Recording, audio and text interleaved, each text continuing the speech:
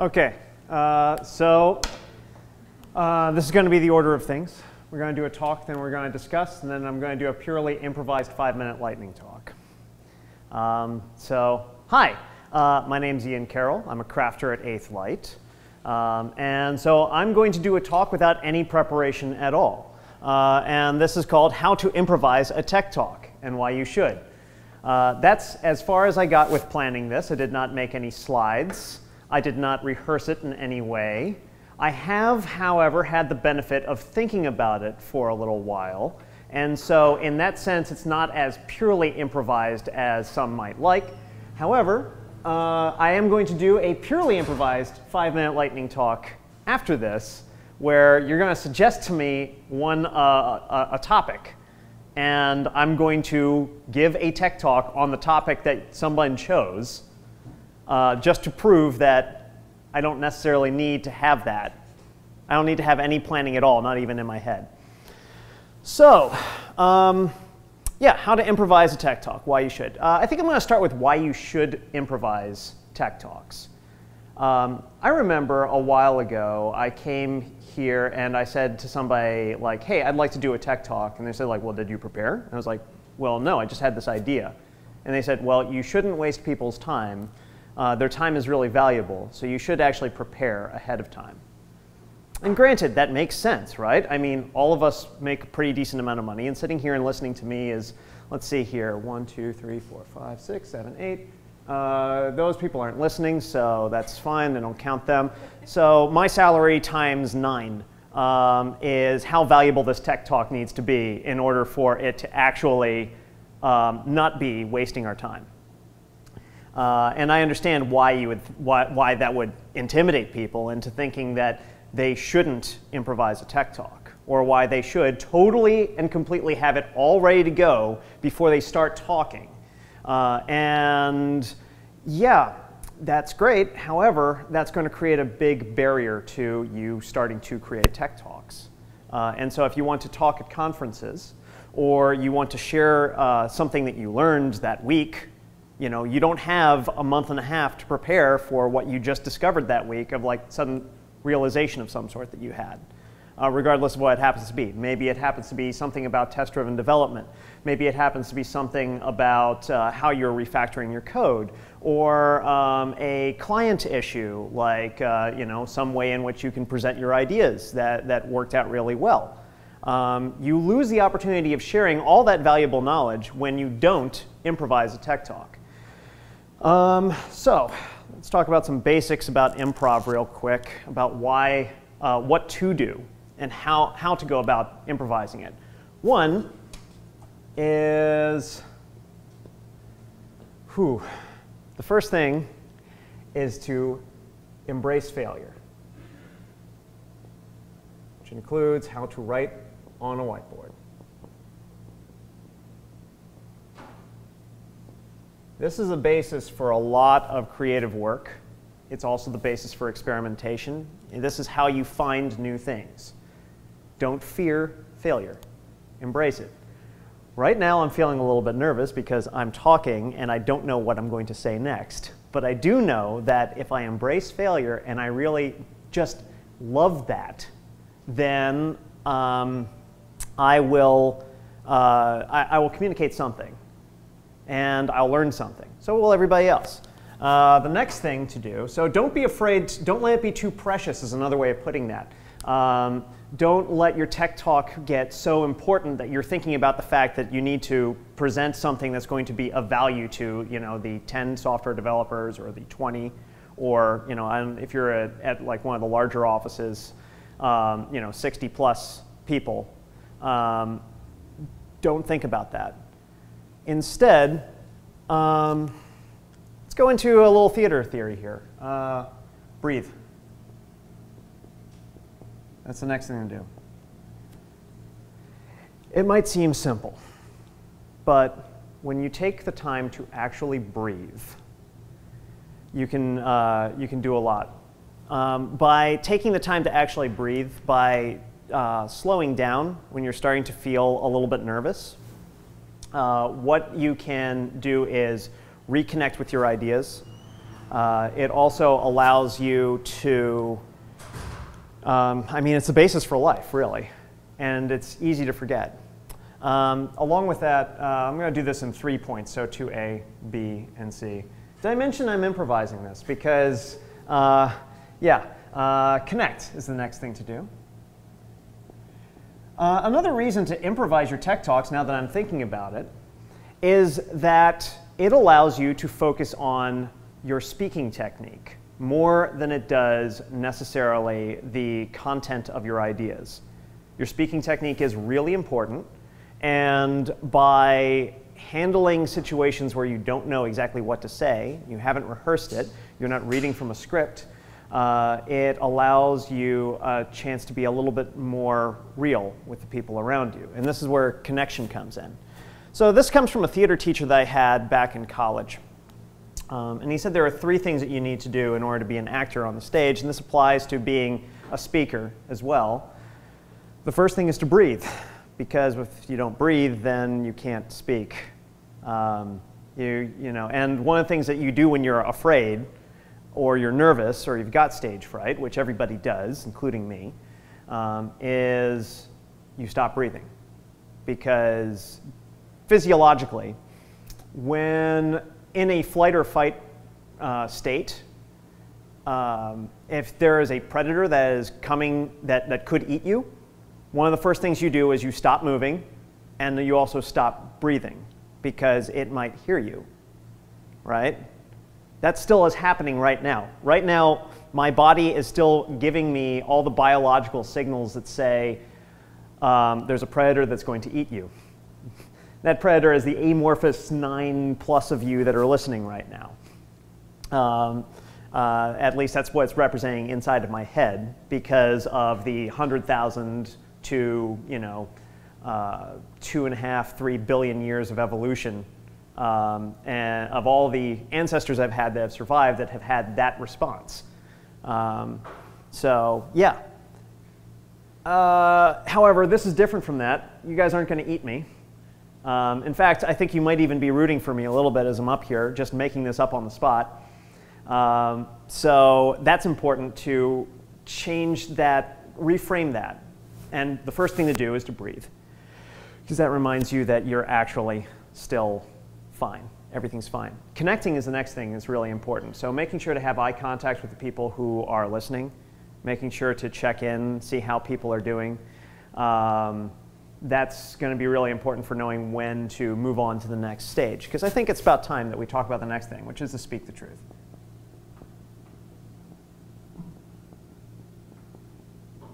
Now, this might seem really simple, but you might notice when I started this talk that I said I started with a story, something that happened, and that's really important to start from where you know and what you know, and to be honest about what you're feeling and how you're feeling about doing a talk. So all of this is practice, and this is a great way to use an Agile workflow in developing tech talks. You first start by improvising the whole talk right off the top of your head. See how it lands, see what works, whether the whole idea even works as a proof of concept. Then after that, you go back in, and if it turns out you really want to do that talk again, and you want to polish it up for a conference, let's say, then you start making your slides. Then you start rehearsing it. You start remembering the parts that really landed well. And in fact, that's another reason to record your talks as well, so that you can see that. By the way, that's terrifying. Watching yourself on tape. I suppose it's called tape. It's not really tape anymore, but that's not the point. The point is that you're watching yourself, and you're also judging all of the nervous tics that you have, like this gesture that I keep doing, for example. That's one. There's a dozen others. Why am I holding my hand up like this right now? I don't know. That's a nervous tic, so I can let that go. So this also gives me a chance to practice just speaking technique. And when you speak the truth, you can actually just go straight from what you actually know, what you personally have experienced, what's true about yourself, and share that experience with your audience, which, by the way, will have had similar experiences, or if they haven't, you have forewarned them that they may have those experiences. So that's really cool. So these are some basic things. After that, what else? Bringing back earlier points is another thing that you can do. So yeah, I guess now we can get into some improv technique here. Besides the simple thing of embracing failure, breathe, connect, speak the truth. Let's talk about how do we do this? So yeah, you come from a point of view of how you feel about a thing. Bringing it back, you can bring back earlier points. So I'm going to bring that back now.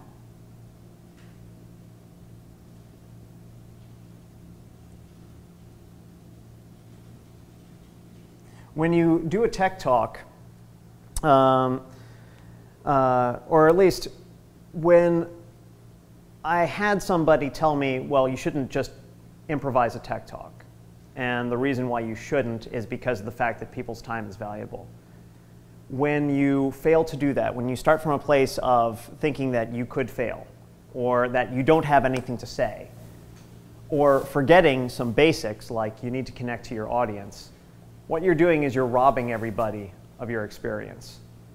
You don't have to be perfect at a tech talk. And improv really celebrates that idea that it doesn't need to be perfect. So yeah, in response to that, I understand where he was coming from when he told me that. And I respect him very much. But there's another point of view that I have around this, which is that you're never going to get anywhere if you don't try. If you never take the field, you're not going to. It doesn't matter, like, sure, you could have a perfect tech talk in your head. No one's ever going to see it. No one's ever going to know it. And you won't know what's valuable unless you go up and try. So don't worry about waste. What's that thing in code I remember? Somebody once said to me that the best kind of code, or like the enemy to writing good code, is early optimization. So when you start, instead of trying to get something off the ground and running first, you start by worrying about performance. You start worrying about all of these details. Don't worry about the details yet. Just get something dumb up and on its feet. And by doing it this way, by improvising your tech talks first before you start planning out what they're going to be or figuring out whether or not a conference would want this particular tech talk, if you just improvise a whole lot of them, and you just keep practicing that technique, then you can find something much more efficiently without wasting a whole lot of time on your own, creating slides, writing down memos for yourself about exactly what points you're going to say. And then when you record it as well, you can review your technique afterwards. So that creates an iterative approach that's very much more in the Agile mindset than having a big design up front version of that, which would be to plan it all out ahead of time, script it all out, decide how you're going to do it, and then make sure that you're not going to fail. You're going to fail. Everybody fails at talking. Everybody fails at life. But the thing is that, no, I mean seriously, you do.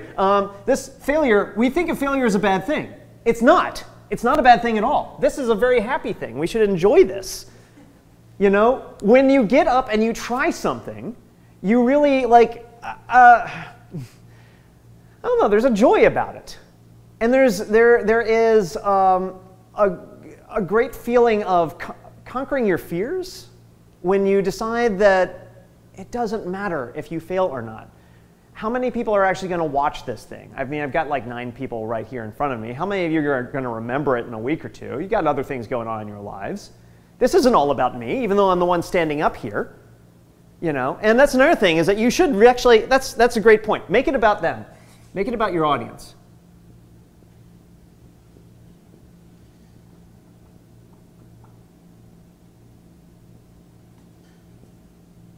It isn't about you. It isn't about you being a failure or not. Fine, failure, great. You can reframe that as something nice, but if you make it about the people that you're talking to, and you focus on sharing some care with the people that are around you, I think that's probably more valuable than whatever the content of the talk actually is. So I think I'm going to stop there because that seems like a good point to stop it. That's my tech talk on how to improvise tech talks and why you should. It was completely made up on the spot. And thank you. So next, let's have a discussion, which is our next thing that we're going to do. What do you guys think? Any thoughts? It was good. Thanks. For being completely improvised and unplanned. Yeah. Hard to do. Uh-huh. I wonder if there could be like a middle ground approach to this where you're not planning, but you're not also completely improvising. Maybe like have like a few Semi-planned. like just a few things you know you're going to talk about. Okay. Yeah. Here's what I would recommend in that case. That would not be too cost prohibitive as far as your time is concerned, because I know everybody here has a lot on their plates. You know, you're working, 40 hours a week. You don't really have very much time to do some notes or something like that, but you could put up a couple of slides that just have your big takeaways of something you learned that week. And then you could improvise a talk based off of the general concept of like, this is something I learned this week. And this is something I have to tell everybody else. Here's something I did at this client. This is what happened. Here's something that I totally failed at this week, and I don't know what to do about it, but here it is. That's something you can do, yeah. So yeah, there is a middle ground to that. And in fact, this was kind of a middle ground to this because I wasn't given something ahead of time. I had a little bit of time to sort of think about what I kind of wanted to say before I started speaking, which if you're doing a purely improv thing, you wouldn't have that opportunity. It should be something that's just given to you right off the top and you just have to go. But that's part of the game of it and kind of why it's fun. You're just making it up. Any other thoughts? I guess my question is, in general, isn't improv a form of entertainment? And then, like, there's the benefits to like the people improvising. Like, there's like they can grow as people by doing improv. So, isn't it a little different because usually tech talks are not purely entertainment? They are like to teach something. Mm-hmm. Aren't they though? They are actually they're kind of both, and in fact, I think a good tech talk should be entertainment. I agree, it should be entertaining. But it should also teach you something. I think maybe it's because of the fact that there's so much improv out there that they actually fail to do good improv by not having any actual takeaway for the improv. There's no message there. There's nothing that is transmitted, let's say. There's no, it's all icing and no cake. And that's a frequent problem with a lot of comedy improv. And improv doesn't have to be comedy. You can actually use it for tech talks. I go to a place where we do improvise Jane Austen or improvise Charles Dickens. And sure, there are plenty of times where it's funny because we're making it up on the spot. But there's also something there. And there's something that we're trying to communicate with each other while we're up there. And I think that's really important too, is that like creativity isn't only for entertainment. It's also for utility. And I think mostly, it needs to stop. Mostly I think what it's for is sharing what it means to be human. And that's really important in our field as well. Because, I mean, we are that. But more than that, like how to be human in our circumstances. And who knows better than by sharing experiences of us trying to do that. Any other thoughts? Or? What do you mean, can you expand on the idea that it's more important to show care to your audience than to deliver information? Yeah. Obviously, you need to deliver some information. But if you fail to connect to your audience, then I'm not sure how much it's going to matter. It's kind of a prerequisite. You can kind of think of it this way, like there's a sort of a pyramid, right? It's like a Maslow's hierarchy of needs kind of a thing. If you don't feel that you're, like, care is a matter of feeling safe and supported and like you matter, or that this talk has something to do with you. If I, that's what I mean by like care. Care is about safety. No safety, you don't care what the other person is going to say. If you feel that the reason I am doing this talk is because of the fact that I just want to show off, then that goes away, so does this. You're not listening. It doesn't matter if I've got the most brilliant thing in the world to say. If you don't feel that this is about you, or this is for you, then all of this high-level technical stuff that you might be talking about is not going to be important. It's not going to matter. You have to care about your audience.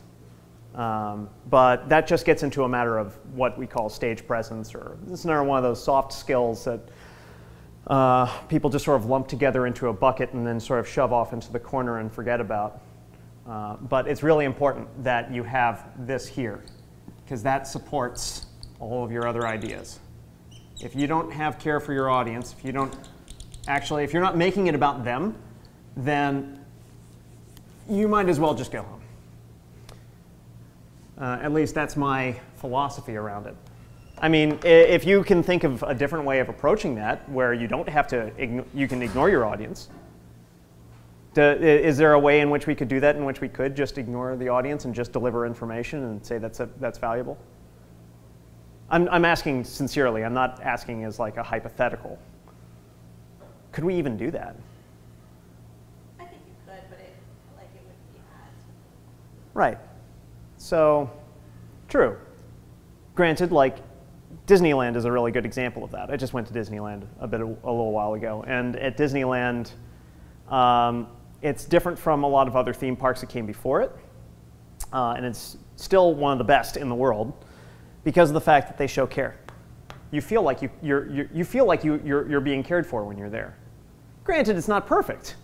There's plenty of times where you don't really feel cared for, but it's a lot different from what the previous mentality was, which was give them fun rides. Focus on this, but that's icing. This is cake. If you don't give them the cake, then it doesn't matter how good your icing is. And it should be mostly cake.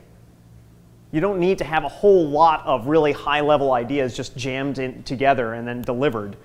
No one's going to be able to digest all of that. They will digest one of these concepts plus a whole lot of this.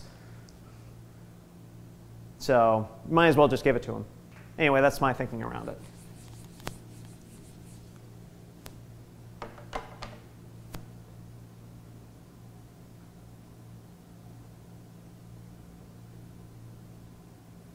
Okay. I guess we can move on to step 3.